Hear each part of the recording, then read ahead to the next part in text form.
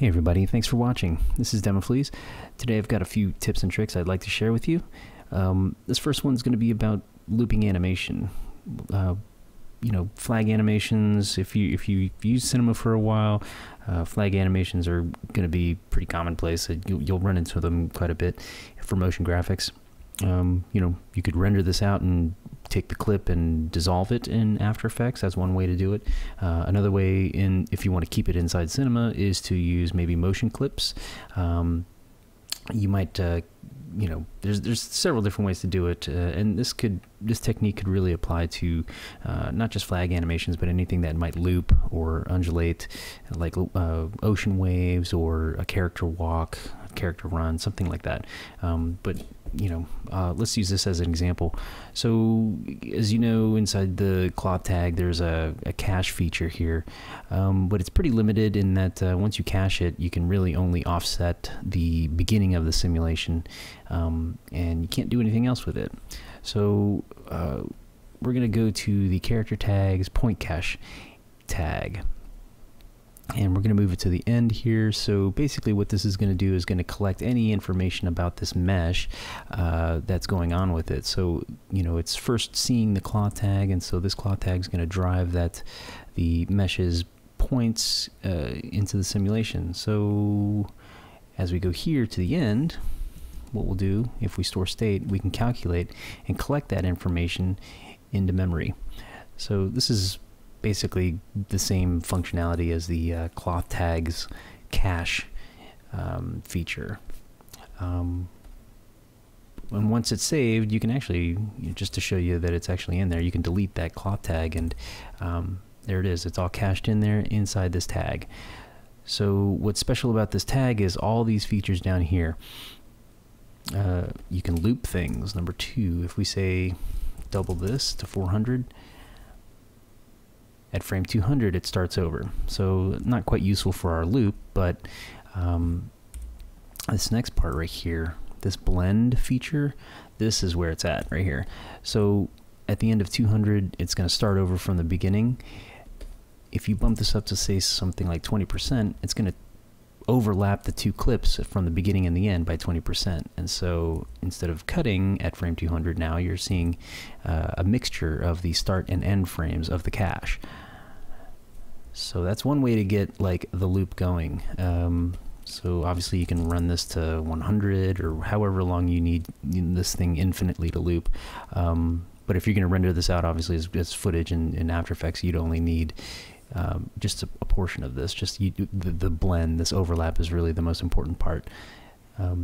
So we're now taking this original simulation of the cloth tag and maximizing it. And you could go even further by going, if you needed to make a bunch of these flags, let's duplicate this and offset this to 30. Maybe it starts a little later, and we want this to play a little faster. That's what this scale feature is. So you can double time the playback of that cache animation, and so it's the same simulation, but now you're repurposing it and getting a little bit more mileage out of that. And to go the opposite way, you can slow this down and play it at 20%. Let's bring this back to 0. Here we go. So now it's just going to play this, speed it up, slow it down, what have you. So it's really just a really versatile way to kind of maximize a simulation and loop things as well. So this next piece is going to be about dynamics, and let's just take for instance, I'm going to go into a side view here and open up Cappuccino. If you haven't messed with this, this is really like the motion sketching of Cinema 4D if you're an After Effects user. Let's start this over here, and in real time I'm going to go to the beginning and start animating this thing like it's gonna hit this, bam. Alright, so I've just drawn a bunch of keyframes on here.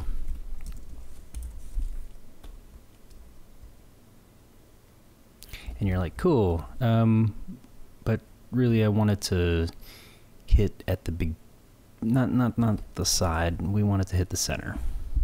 So I don't want to redo all that animation, so I'm just gonna select my sphere, and I've got this animation path, and wouldn't it be cool if I could just move this animation path over to the right place instead of having to redo the animation or move individual keyframes.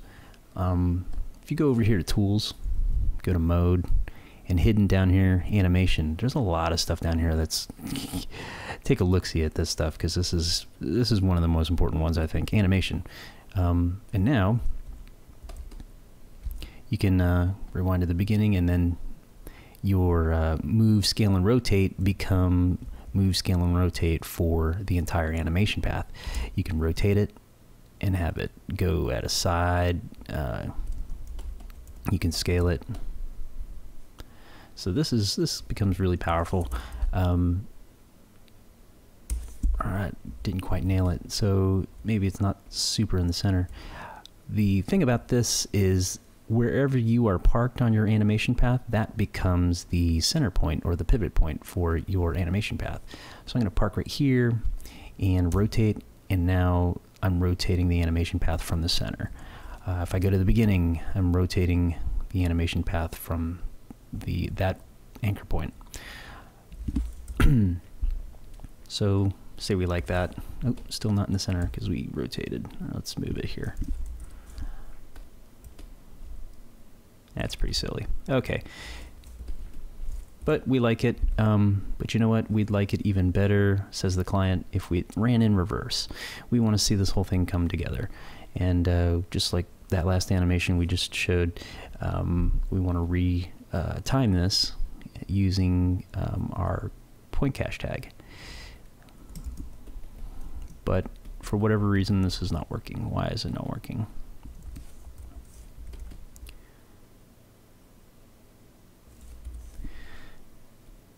That should work. So maybe we use our connect object friend. This magic object, we'll just hook this up to the cloner, and maybe that will take a point cache tag. Nope, still not working.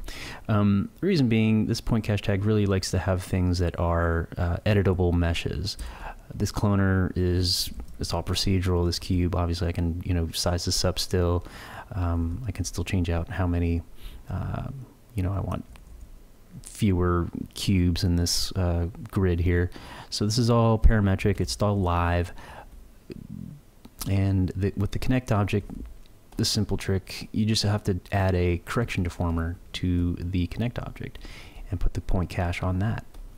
You do want to make sure to uncheck weld, because you'll get some freaky results if you don't. But now, that point cache tag, you can store the state, and everything comes alive. And so we'll calculate. Awesome. And if we run it in reverse now, -100. So our ball's playing forward, but our simulation is running backwards. So this is a really easy way to get this stuff to, come together and form again. But with the flexibility of, being able to retime it as fast or as slow as you want. So this point cache tag is very, very, I think it's one of the most versatile tools inside Cinema 4D. But maybe one other thing I wanted to cover real quick was the back to our sphere.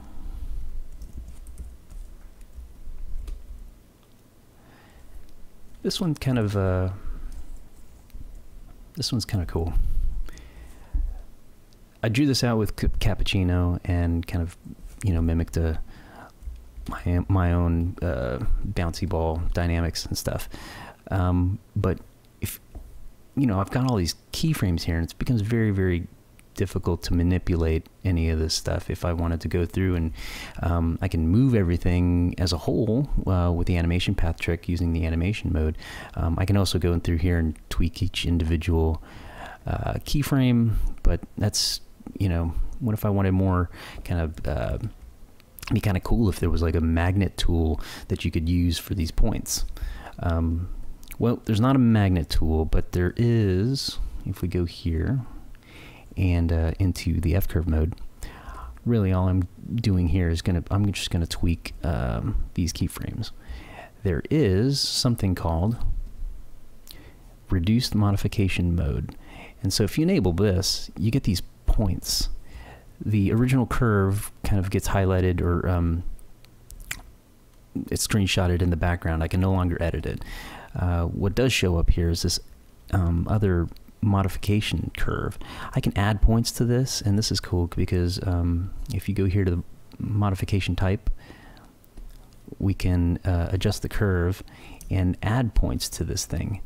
And now I'm bringing up, you know, with 3 keyframes instead of, you know, whatever, 50 keyframes. I'm altering and manipulating these keyframes.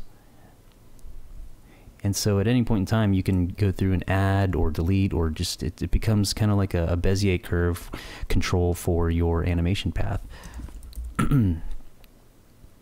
And say we're liking that and we're cool with that, you know, you can move this thing still, and I want to taper it off. I want this part to actually start lower and end up higher.